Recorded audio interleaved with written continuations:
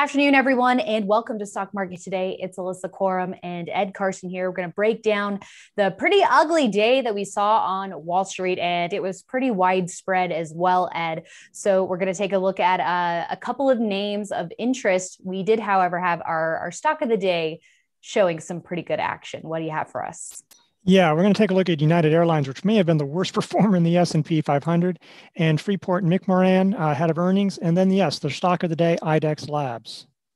All right. First, a look at the major indexes. So the NASDAQ did close down about 0.9% for the day, a little bit off of lows, but not by a whole lot. The Dow down about 0.8%, the S&P 500 down 0.7%, and the Russell 2000, the hardest hit, looks like that small cap index closed down about 2% for the day. We'll run through a bunch of charts here. So Ed, this action here, yesterday it looks like, okay, maybe time for a little bit of a breather here, but the action got worse today. Should investors be really concerned at this point, or does it still feel like normal action? Well, the major indexes don't look too bad. I mean, the NASDAQ, okay, it's come down, but it found support at the 21-day line. It's above the March highs. It's well above the 50-day line. So that's not too bad. And then honestly, if you look at the Dow and S&P 500, they were starting to look extended at the end of last week. And so they've pulled back some, but that's not too bad. So you look at those and you go, hey, there's no problem here, really. The S&P, the same way. The Russell looks a little worse. That one went through the 50-day line yesterday. Now it's at the lowest levels of the month, undercutting all that area.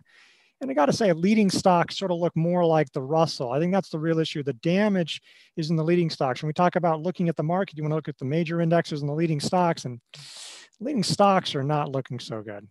That's right. And growth stocks in particular getting hit hard. So let's take a look at FFTY, the IBD 50, off lows, but really hard hit today. Yeah, and then we all really, go ahead. No, it was just really hard hit. And you're seeing that they're hitting the resistance at the 50-day. And then SMH chips, which we had seen as a bright spot in the technology area as the NASDAQ was just starting to turn around, had been trading tightly near highs, and it too pulling back to its 50-day. And then talk to us about the ARK Innovation Fund, ARKK. Tesla at least had been one of the big holdings in there, but this is really those high octane speculative growth names, and they're continuing to see weakness. Yeah, while the NASDAQ and the chips, they're sort of near highs. The more speculative names are having more trouble. Tesla's above its 50-day line, but most of the speculative stocks or the highly valued stocks hit resistance around these levels. And so that just shows you how it never really strengthened. It got close, and so that's an issue. And mining and energies as well. So XME, the metals and mining stock, getting hit another day today. And then we have XLE, the energy select sector spider, weakening as well, undercutting its lows within this base pattern. And then we also have KRE, a lot we're going through here, but just underscoring the widespread weakness. Regional banks, that was an area, Ed, that we had pointed out recently as showing notable strength, and it undercutting its 50-day today. Yeah, it was pretty broad weakness. And yeah, there were some stocks that look okay, like they don't look too damaged. But if you have a portfolio of stocks of healthy losers and unhealthy losers, that's not a very happy portfolio. That you can't balance bad losers with good losers. And this is obviously not good action, but you're just seeing that on, and sometimes stocks will hold on or sectors will hold on, and then they won't. And then JETS, which is a kind of a look at the economic reopening plays, airlines. We're going to take a look at United here in a second. It too breaking down below its 50-day for the first time along this run, which hasn't been a smooth one. It's been a little choppy, but also weakness here. So it seems like almost everywhere we look, there's some weakness happening. Yeah, and that's just what we're seeing. And just, it's just a very difficult market. It was a tough market to make money in before the last couple of days. And it's just basically impossible in this kind of situation unless you have that lucky stock. And United, UAL, looks virtually the same as the Jets ETF here. So with United breaking down like this on the quarterly earnings report, look at that volume as well. So these aren't just declines coming in light volume. In some cases they are, but many of the declines that we're seeing right now are coming in this heavy volume.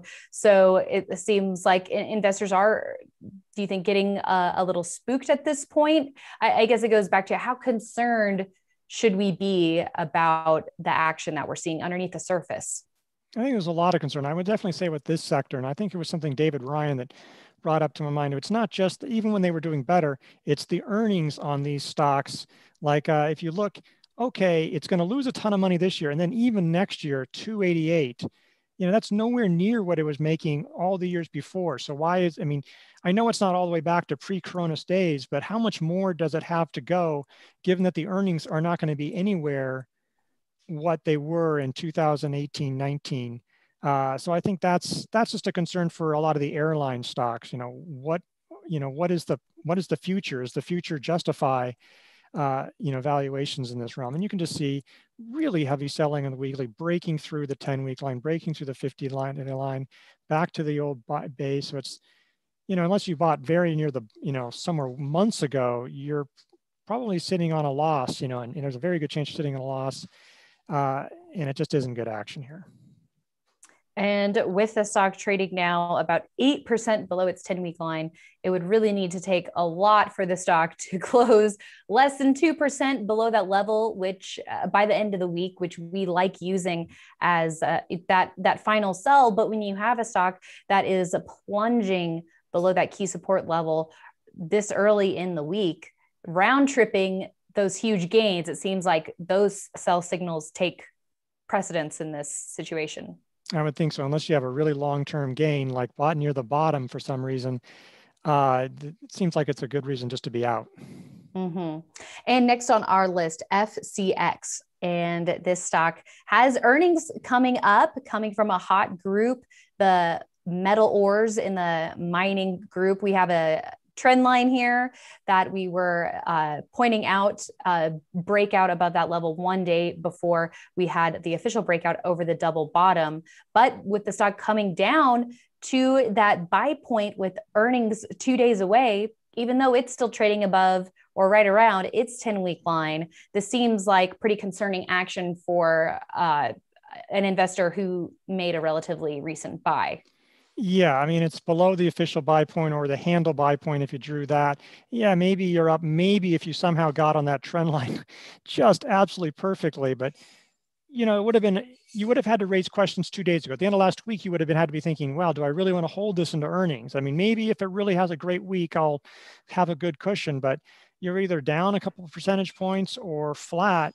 Unless you bought it, months ago, you're not on a gain. So you just have to watch out. Earnings can come in and they can be pretty nasty. It sold off pretty hard. Actually, that was sort of like the last time to buy, but right after earnings, it had a pretty sharp sell-off. So you don't know how this is going to go. So it's just difficult. And I think that's going to happen with a lot of stocks. A lot of the chip makers or chip gear makers, they've come down towards their buy points with earnings coming up. And all of a sudden, these stocks that look like easy holds, all of a sudden, there's some real questions about what you should be doing with them.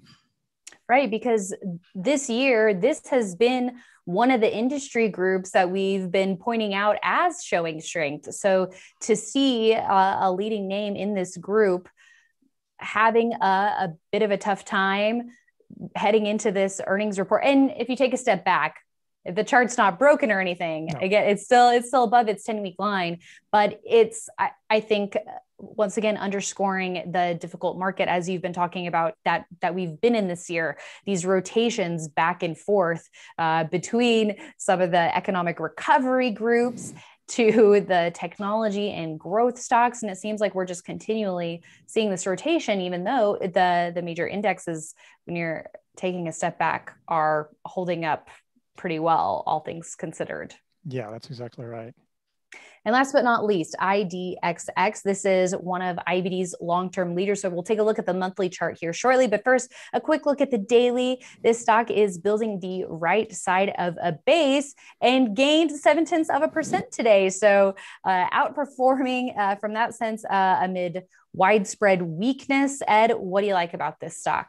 Well, I mean, there's some nice, the fundamentals are pretty strong. For a few quarters, it was accelerating. It slowed down a little bit, but pretty high growth.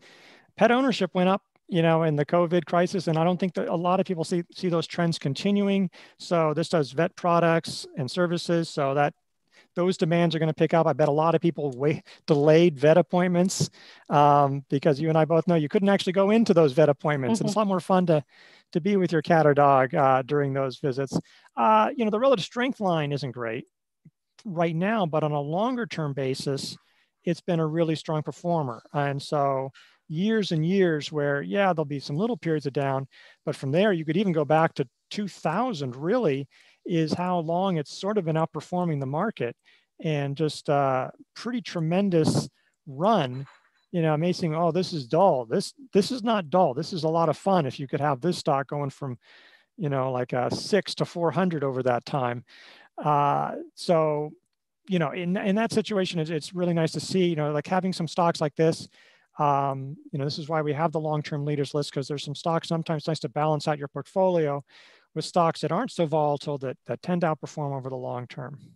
And so at this point, with where the stock is less than 5% above the 10-week line, investors can size their positions off of that level and use that as their stop area. But with it being a long-term leader and with the market being where it is and earnings 2 weeks around the corner, how should investors weigh all of those factors and decide whether or not to put this in their portfolio now, or wait for some sort of handle or pullback, or just wait for the earnings report?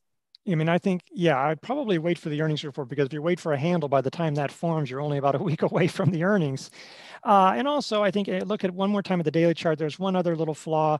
The volume on the up days has been sort of weak. I mean, we've seen that with a lot. The whole market seems to have lighter volume, but that's a little less encouraging. So, I'd rather see some real power come in, maybe a pullback, because it's maybe a little more vulnerable to a pullback. If it pulls back, forms a handle, is near the 10-week line, breaks out on earnings, that seems like a good opportunity in that situation. But I think right now in this environment, that just waiting until that comes out would probably be the way to go. All right. Thanks so much, Ed, for that analysis. And thank you all for tuning in. We're going to continue the conversation tomorrow morning on IBD Live, our daily morning live stream where we're sharing our screens, talking about actionable names. We have special guests who come on almost once a week, I'd say, if not more, that we're going to have in the future. Mark Minervini was on Monday, so with some really great insights. And our team of experts is going to be on tomorrow with more. So we hope you join us, investors.com/IBD Live. Thanks for tuning in, everyone. We'll see you tomorrow.